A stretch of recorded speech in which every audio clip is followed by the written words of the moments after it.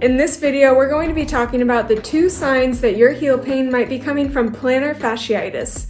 With that said, hello everybody, welcome back to my channel. My name's Dana, and if you're new here, I'm a podiatric physician in my final year of residency. And as a podiatrist, I've gotten a ton of comments about heel pain and plantar fasciitis. Sadly, I'm gonna have to ignore every single one of you and your heel pain, because I can't give medical advice. So this is just an informational video and is not to be taken as medical advice at all. With that said, here's some disclaimers.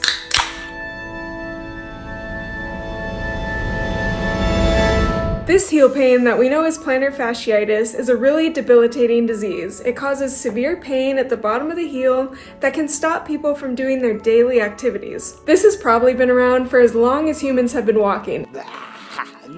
And there's been a lot of theories behind why this happens, including people in the 1930s who hypothesized it was gonorrhea. Later, people thought it was a heel spur poking into a muscle belly, or loss of fat for cushioning of the heel, or even microfractures of the bone. So what really is plantar fasciitis? Well, as the name suggests, plantar fasciitis is inflammation of the plantar fascia, which is the band of fibrous connective tissue that runs from the heel to the front of the foot. So the plantar fascia runs from the heel bone right here to the forefoot. I'll add our own little plantar fascia with tape. Here's the foot. I've added a plantar fascia. So it just runs from the heel bone, which is called the calcaneus, to the forefoot, and it inserts all along the base of the toes. So it's a thick fibrous band, and it helps to maintain the arch of the foot. So plantar fasciitis occurs over time when the plantar fascia is strained beyond its normal extension. This leads to soft tissue inflammation and pain, and possibly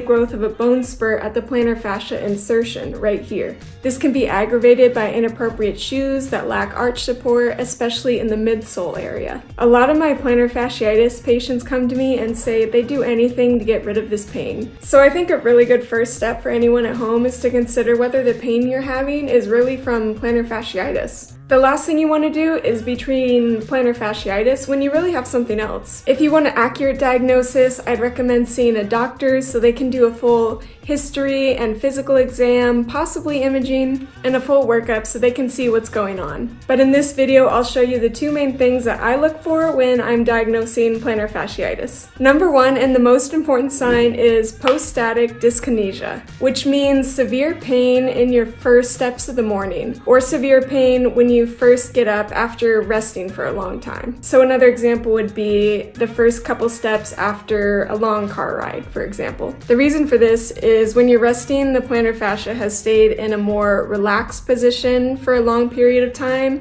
and then when you step down, instantly pushed back into that stretched position, which causes pain. Having pain in the first few steps of the day is an absolute classic sign of having plantar fasciitis. So if someone with foot pain doesn't have this, you would want to consider other causes other than plantar fasciitis.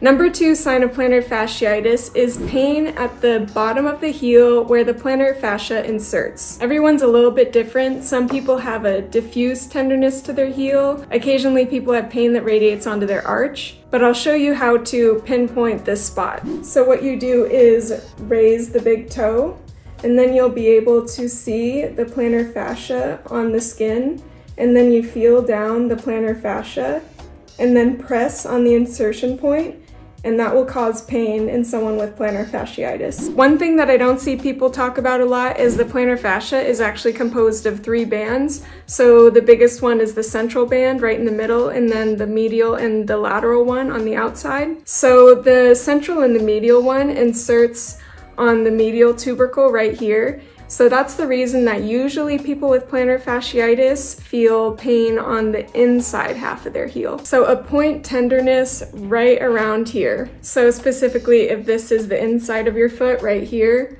right around here. So other things to note, there are some things that put you more at risk of developing plantar fasciitis. Here's some of the things in order of how significant they are in my experience. Number one would be having flat feet, also known as pronated feet or pes planus. The reason for that is you can have an abnormal amount of stretching on the ligament. On the other hand, people with high arched feet can also be more at risk, but not as much as low arch. Equinus, also known as a tight calf muscle or a tight Achilles tendon, will put you at risk. A lot of people whose jobs is to stand on their feet all day get plantar fasciitis pretty often. Along the same lines, if you're an athlete who runs or jumps a lot, so classic examples would be a dancer or a runner, or being significantly overweight or obese. But an important thing to know is, although plantar fasciitis is very common, not all heel pain is plantar fasciitis. There's a variety of other nerve, bone, and tendon disorders in the foot that could be causing your symptoms. But not all heel pain is even coming from the heel itself.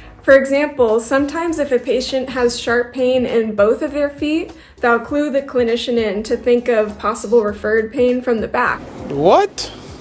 That's right, back pain can sometimes be referred to the feet. I am shocked! Shocked!